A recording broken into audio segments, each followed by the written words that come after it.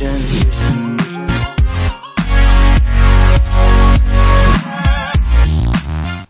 Hello guys, and welcome to another episode of The Rise with Red Bull Leipzig. Now here's something I've wanted to show you in the past, but I've just never really thought about it when it comes to recording, but I'm here. We're on my manager profile, and I'll show you how I've done over the last 3.5 seasons, currently in my 4th season with Red Bull Leipzig. So here is my profile as the manager so far. So let's have a look at it and see what it's all about. So I'm Scottish, I'm 29 years old in the game, 1589, 1st of May 1989, that is my actual date of birth. I am 26 years old.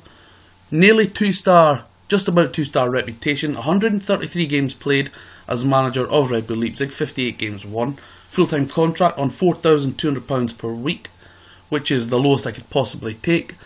The contract started in 2016 in March. We got contract talks and accepted with no visions and no philosophies. That currently runs for the next 5 years until June 2023. In terms of relationships, the best opinion of me is Marcus Gisdol, who I don't actually know, Miroslav Klose, who you all know, and Carlo Ancelotti for some strange reason. Worst opinion of me, Carsten Janker, the former German international, Evard Lienen, Torsten Lieberknecht, Norbert Meyer and Frank Schmidt. Tactical side of things, I prefer a 4-4-2, which is the case right now, we're playing that, but in the past it's not always been that situation. Sometimes it has, sometimes it's not, but I guess they had to select one and that's what they went with. We like to play cautiously, which I probably disagree with. Pressing style is mixed, marking style is mixed. I'm a man marker, I don't do zonal, I love to man mark. Coaching style is attacking, I'd probably agree with that.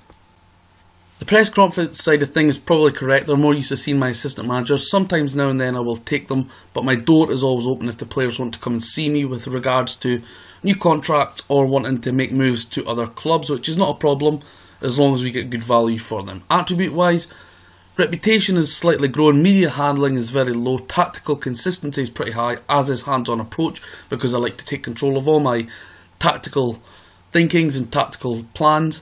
Managing on finances is very good, it's very high. I'm very good when it comes to finances. I won't overpay. I think I've only got two players even close to £50,000 per week. One is 50 bang on, one is just below it. The rest are about 30,000 and under. Handling of team discipline, if you get sent off with a straight red, you get issued warnings and you get fines. I've found a tip, guys.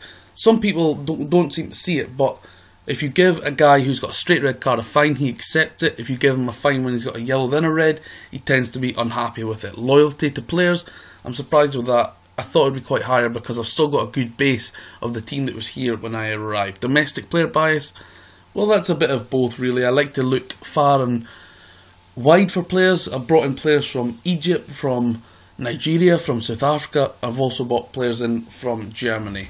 In terms of my tactical, or my stats should I say, my attributes, attacking is 13, 12 defending, player knowledge is 10, I think that should be higher. Youngster knowledge I think should be higher than 10, the rest are pretty poor.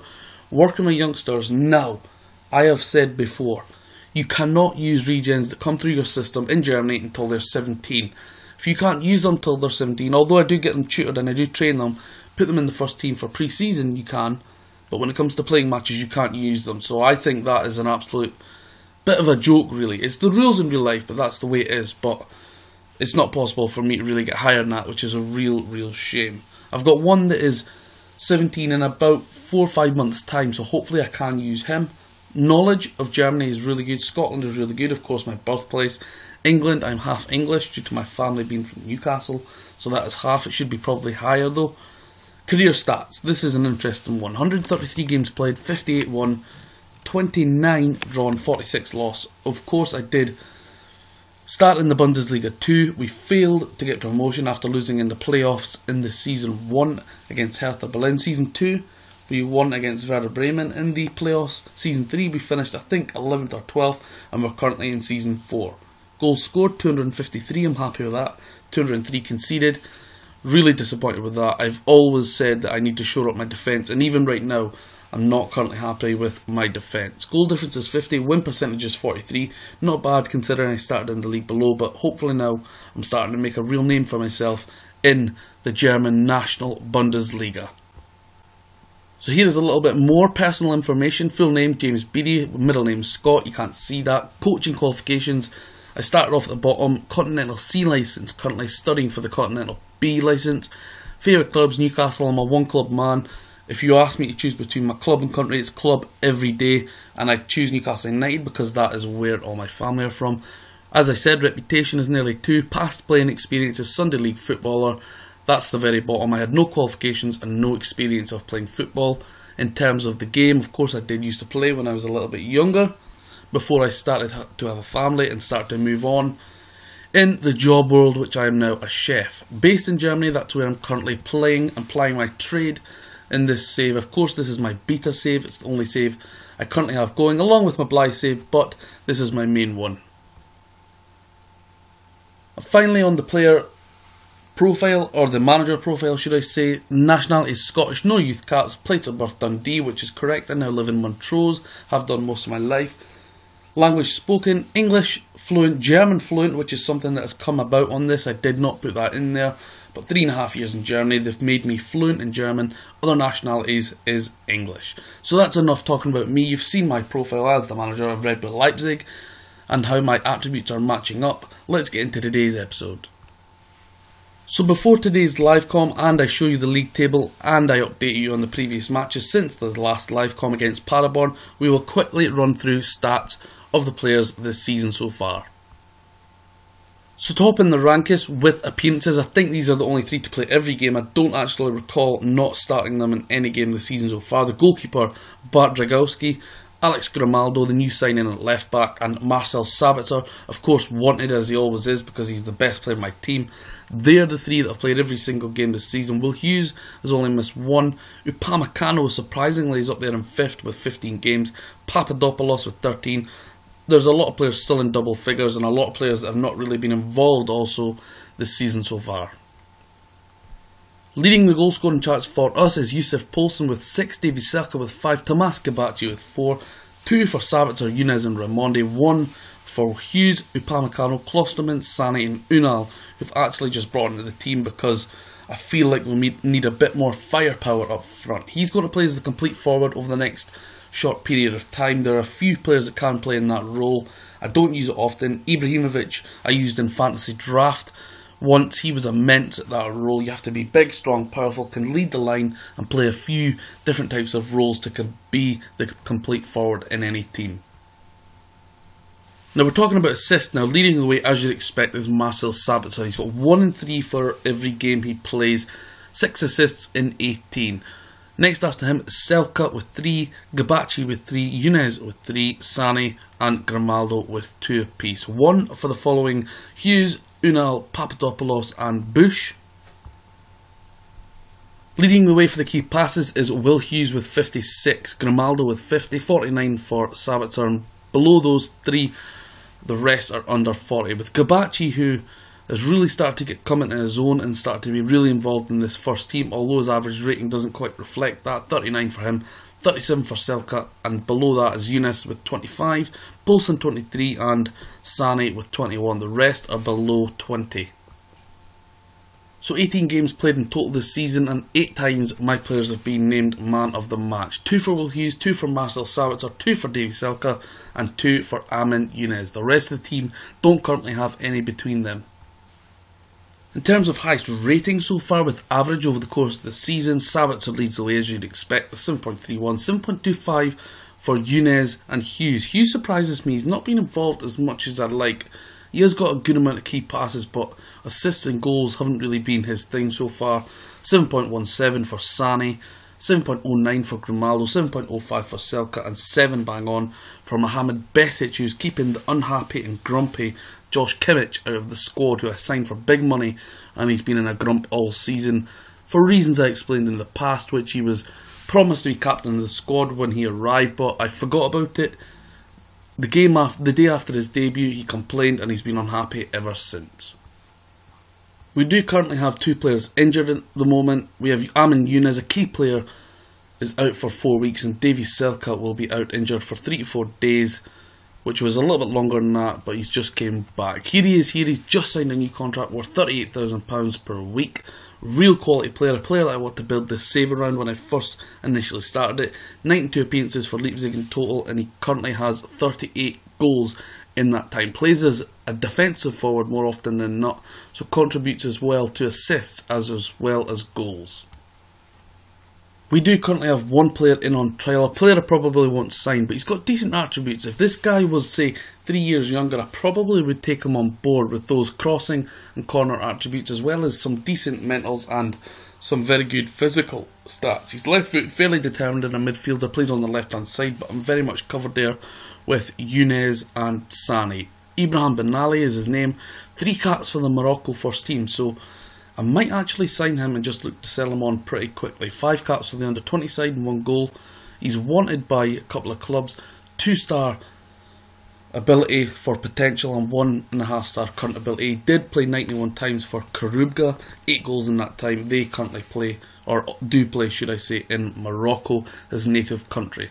So we'll see where we go with him. We might bring him in and maybe try to sell him on for a bit of cash.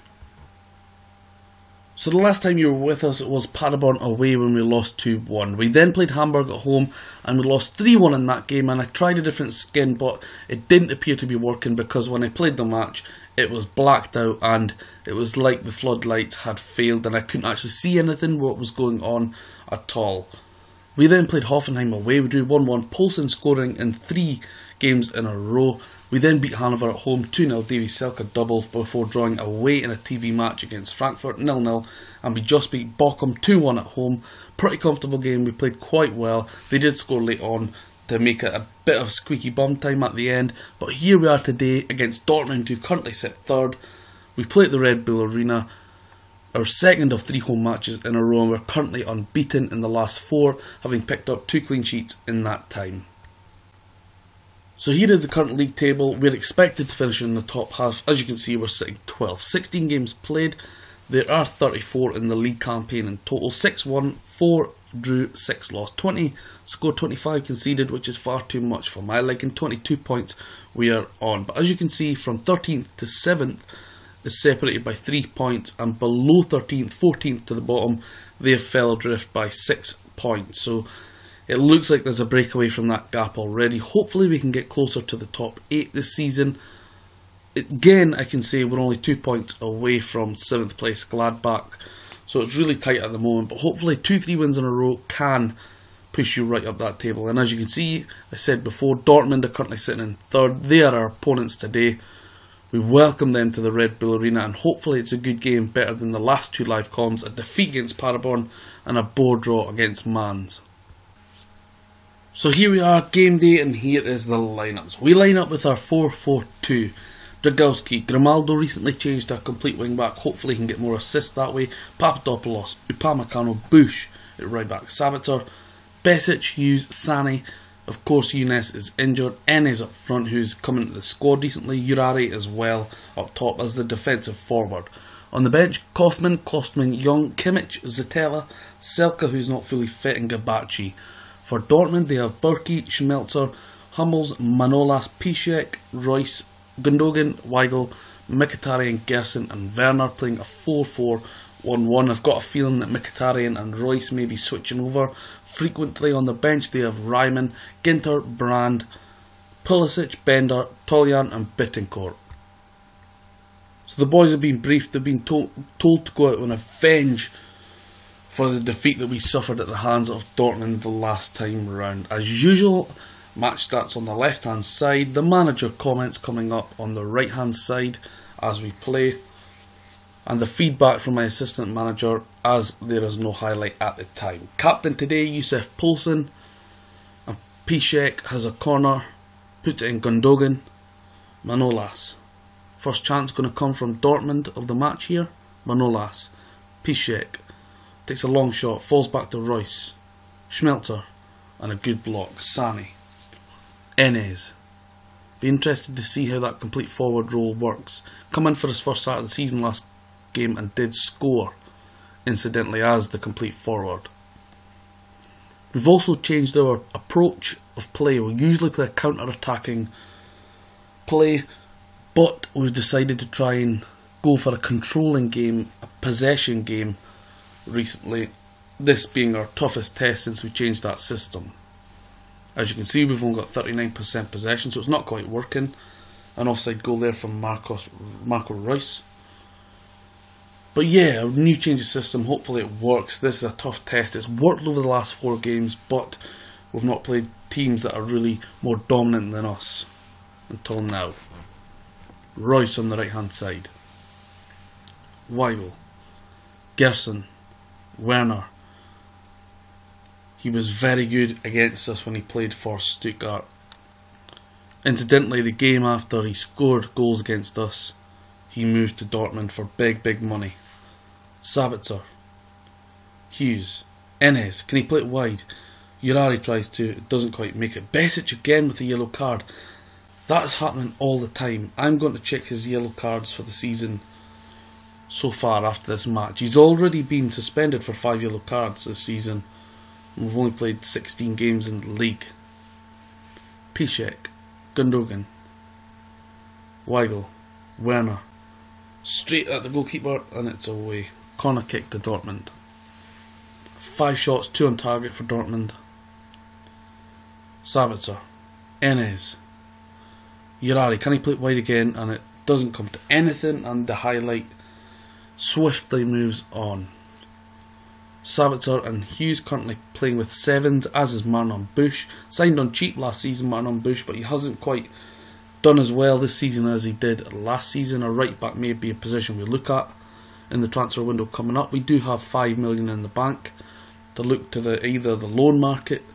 Poulsen, that's an unlucky chance straight at Berkey. Yes, the transfer market coming up, we have 5 million. We can look to the loan market. We can look to the pre-contract market, which is very exciting. This is the last game before the winter break. We will come back at the end of January to play. And yes, so 5 million to play with and try and sign a couple of players. I'm looking for a central defender, the most, and potentially a right back if we can make a sale or 2. Not that I'm actively looking to sell anybody in particular at the moment, but we'll see what sort of bids come in. Dragowski, Bush, Sabitzer, Poulsen. Goes for an audacious shot and it goes over. Bit ambitious there.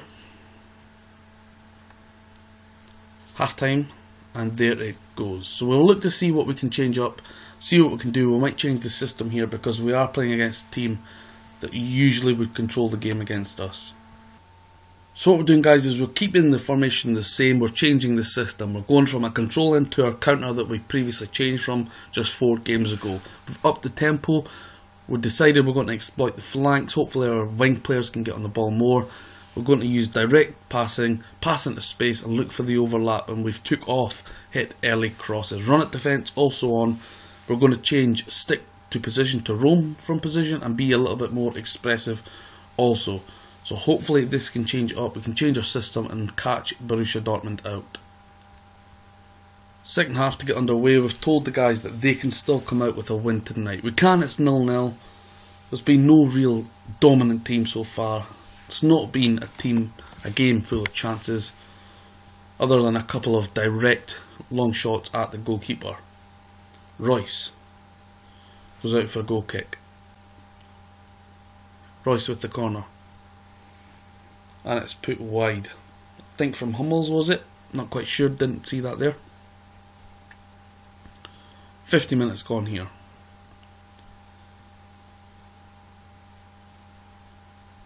%51% possession. Dortmund just shading that stat. Weigl, Gerson, Werner, and it goes straight to Dragowski. No clear-cut chances so far in this game. Weigl, Piszczek, Gundogan, Weigl, Werner, and it goes out, blocked by the central defender, and it's a Dortmund throw. I think we will make a substitute here. We'll bring on Gabachi for Enes Unal, and we'll change him to a poacher, and we'll bring on Selke. Direct swap for Yussuf Poulsen in that defensive forward role. Double change up front, confirmation of that. Selke and Gabachi on for Poulsen and Unal, who have been really ineffective today. Gabachi, Hughes. Will Hughes loses the ball on the edge of the opposing 18-yard area, but we retrieve it. Dragowski plays it long, Gundogan picks it up. Gerson, the number 9. Weigl puts it wide of the right hand post. A damaged heel and injury to Gerson of Dortmund there. Looks like they will have to make a change soon. Royce, and he puts it out with poor control following the pass from Gundogan. 66 minutes gone here. We'll just encourage the lads. Like to see a bit more creativity, really, and see a bit more from them, because it's us that hasn't really done much in this game so far. Puslic, the substitute just came on. Gerson is still on, incidentally, carrying that damaged heel injury. Gabachi, Thomas Gabachi, and it was a great last ditch tackle from Piszczek, I think. Sabitzer, who incidentally is on a promise that if Dortmund make a bid that matches our valuation, I should let him go. Which, I'll be honest, I can't see that happening. Great player. I'd be sad to lose my best player. But I did manage to offer him a contract around 2-3 months ago and take out that 14 million release clause, which I'm pleased about, which means the ball is in my park and he can't just talk to clubs after a bid is accepted. 85 minutes gone here. Will there be any last sucker punches from either team? Piszczek, Royce, Pusilic, the number 20. Royce, Weigl, and I think it hit the post there, but Piszczek is offside. I think it was a save onto the post there. Royce with the free kick. Royce again away from Besic. Manolas. Royce again. Grimaldo, Gabachi. Papadopoulos plays a great pass forward. Comes to nothing. Gabachi could be the last chance of the game. Piszczek.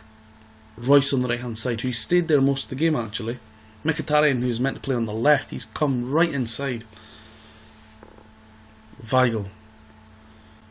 It's Royce, and it's straight at Dragowski, thankfully. Royce again. Sabitzer, can he break? I thought he played a superb pass, but a great interception from Piszczek, who's played very well today. Selke loses the ball to Schmelzer. Mkhitaryan. Puslic on the left hand side now. Weigl, Mkhitaryan. Brand, former loanee of ours, of course, from Leverkusen. Brand. Stand up, don't dive in. Weigl, Puslic, Ginter, another former player of ours, or loanee of ours. Sorry. Schmelzer, and there we go. Full time, guys. A decent result against Dortmund. 0-0. Another clean sheet. 3rd and 5. We're 5 unbeaten, and it's pretty good considering we didn't play that well. Player of the match, Mohamed Besic, which I'm pretty pleased about. His form has come on recently, and it shows how far we've come in 3.5 seasons, that we're getting good results at home against big clubs such as Borussia Dortmund. So that 0-0 draw puts us to 11th with exactly half of the season gone. Hopefully we can press on. We're only 6 points away from 5th place Darmstadt, which of course is a European spot. You never know. But my aim this season is to be in at least the top 8, getting to the top half. Solid, really cement our spot in the Bundesliga in our 2nd season in this league, and really become a force in my 3rd season and the 5th season in this save in total. Yes, so hopefully we can establish ourselves this season in a top half team. And next season, who knows? It will be our fifth season in the career in this series. And hopefully we can start to press on for maybe even a title push eventually. But we do have to shore up the squad in some parts, in particular central defence, probably at right back as well. And maybe on the left of midfield, and potentially one in the middle of the park. So it's now time for the winter break after that 0-0 home match against Dortmund. Next up we play Schalke on the 26th of January, which will be the only match in January, of course, and the transfer window will be shut by the time we get to the Cologne away match. And then we can really wrap up who we've signed, who we've brought in, who we've sold, and if we've made any tactical changes. And of course we do have the young Egyptian kid, who I will show you again in the next episode. I'm really excited about him. We then play Leverkusen at home on the 9th of February, but the next match we will come back to, guys, is one of our old foes. On the 16th of February, hopefully Regen Day will be close by then. We will go to the Mercedes-Benz Arena away to Stuttgart, who currently sit in 10th. As you know, they beat us last season when we had a real chance to get to the DFB Pokal final, and it never happened. Anyway, guys, thanks for checking out this episode of the Rise of Red Bull Leipzig. I hope you're enjoying it. It still is my beta save from when the game came out, and I will see you in 56 days game time for Stuttgart away. And as ever, guys, thank you for watching, and I'll see you again very soon.